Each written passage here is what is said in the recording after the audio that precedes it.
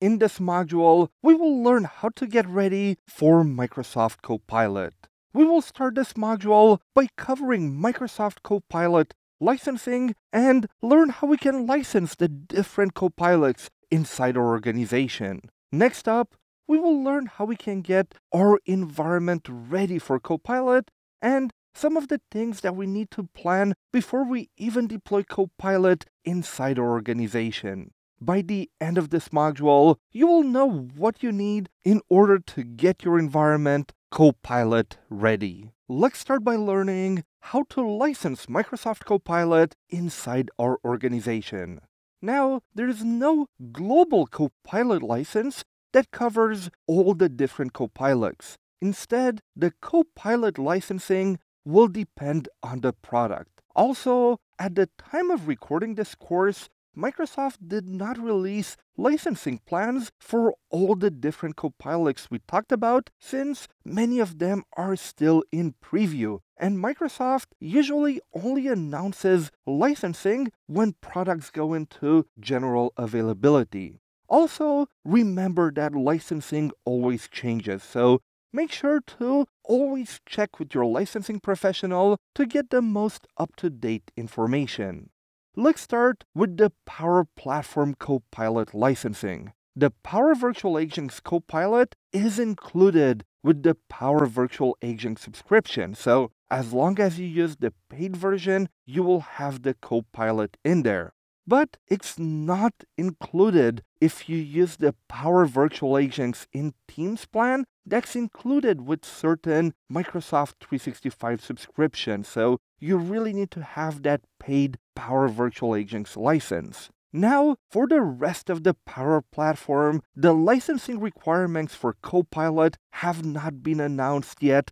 Again, at the time of recording this course in August 2023. You will find the most up-to-date Power Platform licensing information at the link inside the slides. Next up, we have Microsoft 365 Copilot. First of all, for Microsoft 365 Copilot, we have the requirement of a base user license, which needs to be either Microsoft 365 E3 or E5 for enterprises, and for small and medium businesses, it can be Microsoft 365 Business Standard or Microsoft 365 Business Premium. On top of that, Microsoft 365 Copilot will be an add-on license. So you need both Microsoft 365 license and the Copilot license, and the Copilot license add-on will cost $30 per user per month, and the prices are in US dollars.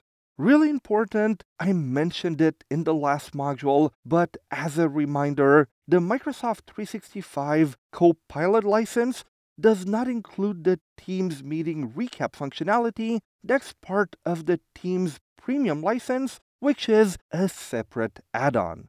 For Viva Copilot, as the Copilot offering is still in private preview, licensing has not yet been announced at the time of recording this course, so I can't share anything on it right now.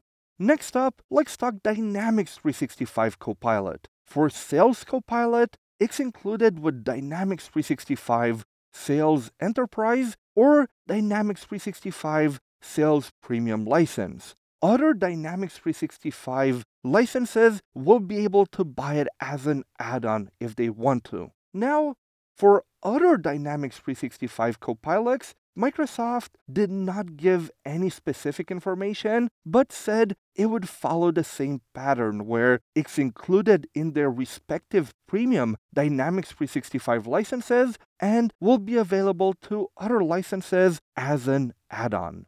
For Security Copilot, again, as the Copilot offering is still in private preview, licensing has not been announced at the time of recording this course, so we cannot share anything right now. But again, make sure to stay up to date because licensing always changes, so make sure to check if there has been an announcement since. For Windows Copilot, it will be included with Windows, starting with the Windows 11 23H2 update that will be available in the fall of 2023. If your organization has Bing Chat Enterprise, Windows Copilot will be able to use that as well. Now, for GitHub Copilot, Copilot for Business has a licensing cost of $19 USD per user per month, and you can find out more on the GitHub pricing page in the slides. Last but not least, Bing Chat Enterprise is on by default and included with Microsoft 365 E3 and E5, as well as Microsoft 365 Business Premium and Business Standard for small and medium-sized companies. Microsoft said that a standalone subscription will be available in the future for $5 per user per month, but that is not yet available at the time of recording this course. Remember that especially with preview products like this, licensing can change, so always check the most up-to-date information with your licensing professional. Now that we have covered licensing, let's talk about how to get your environment Copilot ready. Turning on Copilot will be easy once it's available. You simply need to have the required licenses and you're ready to go. However, turning it on without first preparing your environment can have bad consequences on your deployment. Imagine if a user has permissions to documents they shouldn't, Copilot might suggest or rely on that data to provide information which can leak data to the user. The first thing that you need to do is to make sure that users have just enough access in your environment, and you should check every SharePoint site and team site to make sure that permissions are correct. You can also use SharePoint restricted access control for sensitive sites and use the Microsoft Purview suite of products to classify and secure your environment. Remember that Copilot will have access to the same information that users have in search as it uses the same security trimming, so you can always use that as a test. And anyway, even if you're not going to get Copilot right away, securing your environment is always a good thing to do. Next up, remember that Copilot thrives on data, and the more data available in the Microsoft Graph, the more accurate and useful Copilot will be. However, for most organizations out there, not all of their data is in Microsoft 365, but luckily, you can bring data in the Microsoft Graph with Microsoft Graph connectors. You can bring data from file shares and databases, from third-party products, and you can even build custom connectors for where your data lives to bring it inside the Microsoft Graph, and from there, Copilot can use it to be even more useful. Microsoft has specific documentation on how to optimize Microsoft Graph connectors for Copilot at the link in the slides. Every data you bring, documents, customer information, product information, will make Copilot more useful to you. To continue with data, Copilot will do a really good job at understanding the information in documents, even if they have no metadata applied at all. However, having the correct metadata will increase the quality of information inside your tenant, from simple things such as the title of the document to all of the other columns that you add information in. It will confirm Copilot the relevance of that document, and it will be even more sure to use it or not in the prompts. If you have a lot of files with no metadata applied, consider checking out Microsoft Syntax, which enables you to tag documents by using AI.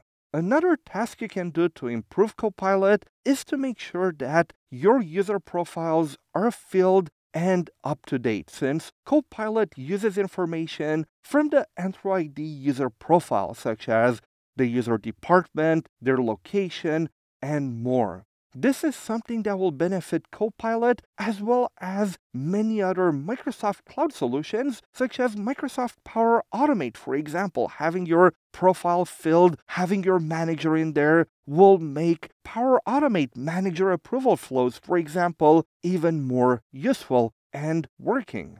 Next, we have the Semantic Index for Copilot, which is a tool that Microsoft will make available for free to help organizations get Copilot ready, but only for organizations with the Microsoft 365 E3 or E5 licenses. The Semantic Index is a sophisticated map of your users and your company data, and the tool will allow you to improve how Microsoft 365 and Copilot understand your data. Improving that will also benefit enterprise search results, whether you are using Copilot or not.